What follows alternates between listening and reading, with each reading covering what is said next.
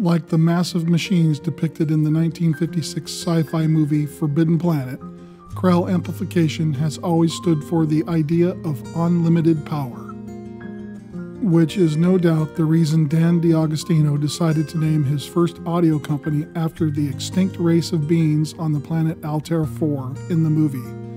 They were called Krell.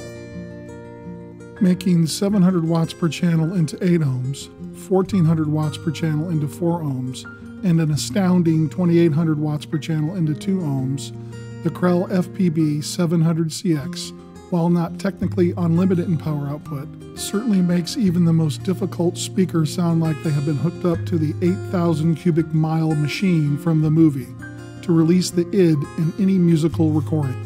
Measuring 29 inches from stem to stern, this amp makes its presence known visually as well. And you better plan on having a friend over to help move this amp around during setup. Or I guess you can get Robbie the Robot from the movie Forbidden Planet to help you, as he is one of the few things that could lift this amp by himself.